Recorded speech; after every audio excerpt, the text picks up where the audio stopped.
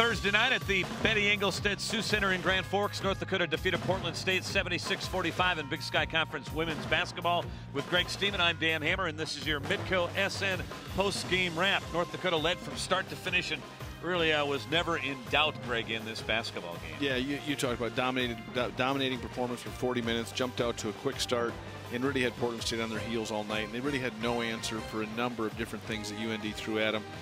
One of those wins that Coach Brewster was able to rest some players and get them ready for a big game on Saturday. One of the themes for North Dakota coming into this game was to have a better start at the beginning of the game and the second half. And their start, as we take a look at the first half highlights, was very good on Thursday night. It was great ball movement, Dan. I think you talked about 15 assists on 18 made field goals. Most of the field goals we see in the highlights as Zabla buries his three, pass from Burke.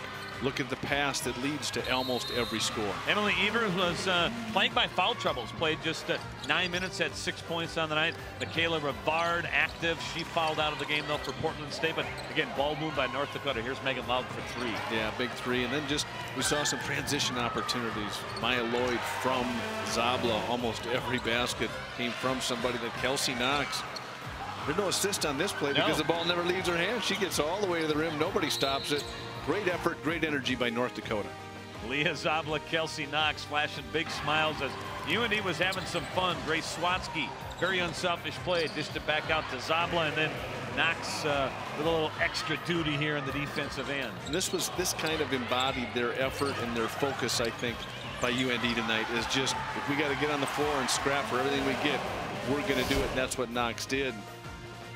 North Dakota ends up 27 of 66 from the field, but in the first half it shot 56%, and in the first half 18 made field goals, 15 assists. That really set the tone for the entire game. They built a 25-point lead at the half, and they win going away by 31. North Dakota had the rebounding edge, and Maya Lloyd with 14 points, 13 different North Dakota players scored in the game.